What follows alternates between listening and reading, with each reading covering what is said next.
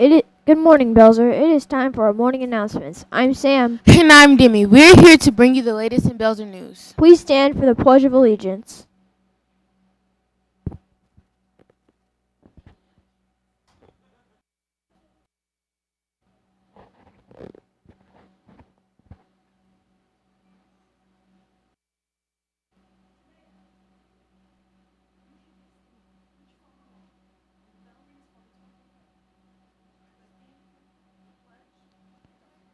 Today is Monday, October 3rd. It is National Blue Shirt Day. Today's lunch menu is rice bowl, Cheesy beef burrito, popcorn chicken salad, turkey and cheese sandwich, Oriental blend vegetables, and seasoned cubed potatoes. In the news today, Canada won the second game in the best-of-3 Hockey World Cup finals, clinching the championship. Canada won the first game against Team Europe 3-1 and made a late comeback in Game 2 to beat Europe 2-1. North Korea has recently suffered from devastating floods in the northeast. Here's CNN with more of the story. Stains from the International Red Cross about Pyongyang's rare request and the dire situation on the ground inside North Korea.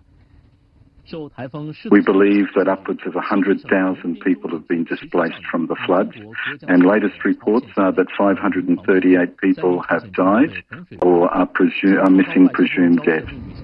And how unusual is it for North Korea to give this public appeal for aid and for help?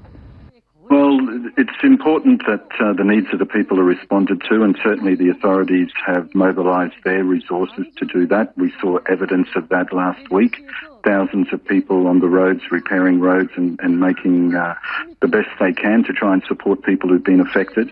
And recently the government here in Pyongyang has announced other measures to try and support people, mobilising, I'm told today, 200,000 people to try and provide support for the people affected by the floods. And of course the international community has its role to play in that and provide support and encouragement, particularly humanitarian support for the people that have been swept up in this terrible flood disaster. And in concrete terms, what kind of humanitarian support is needed in the disaster zone in North Korea, especially when time is of the essence before winter sets in? Winter's the big factor that's driving things because people now are living in very desperate situations. Their homes have been destroyed. In the communities we visited, we saw that the floodwaters were both high and very fast moving, and accordingly their houses have been basically washed away and destroyed. People have lost everything. They've lost all of their belongings. They've lost their kitchen gardens. They've lost their livestock, their chickens, their pigs. They've lost crops, and all of that's going to affect how they live for the next weeks and months ahead.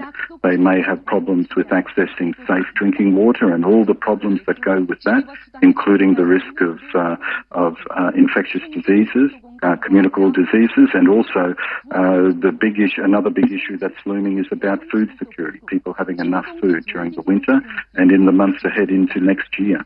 So you're saying that the flooding crisis now will affect the chronic food shortage that the people of North Korea suffer year after year? It's certainly going to impact on that. There's no doubt that the crops, which were only a few weeks away from being harvested, will be decimated. The statistic I saw was 16,000 hectares of cropland that's been impacted.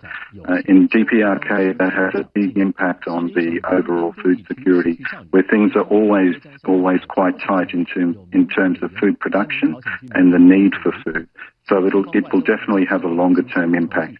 But the big issue is for the people right now, the people that don't have safe shelters, the people that don't have safe access to water, who don't have the essential medicines and things they need to be safe on the ground right now.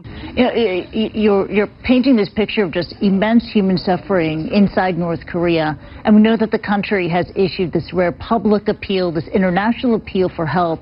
Are you afraid that there could be less help offered to North Korea because of the country's relentless nuclear drive? People help other people, and that's what we need to focus on, is that it's always a matter of humanitarian action and support. The Red Cross and our work is always focused at the humanitarian. Other issues are not something that we become involved in, and we call on people everywhere to provide humanitarian support to the people in DPRK who've been affected by this terrible disaster. After 14 years, two Vincent van Gogh paintings were found after being stolen in 2012. The two paintings were Congregation leaving the Reformed Church in Union and Seascape at Schwebgen.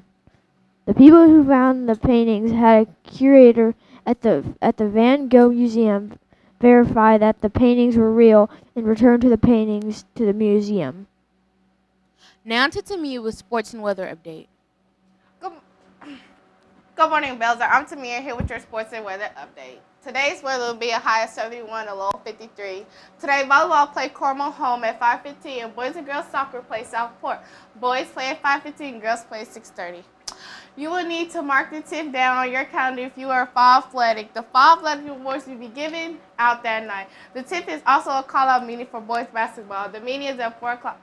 One final reminder, you must have your ID with you when you are and accompanied by an adult when attending LC football games. Now back to them, yes, sir. Thank you, Tamia. Scrabble Club will not meet today. Congrats to Brianna Carlson, Sarah Fahey, and Emmy Clark.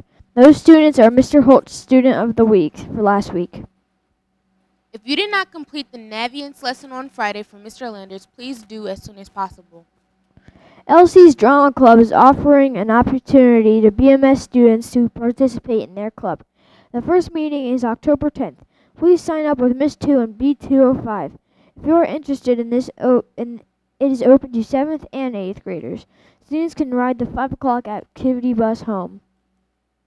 Dino's Club is a time to get trained to work with Dino, our school dog.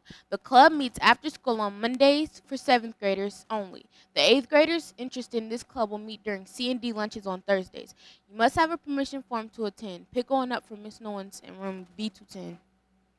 Here's today's interesting fact. A flea can jump up to 200 times its own height. That is equivalent of a human jumping the Empire State Building.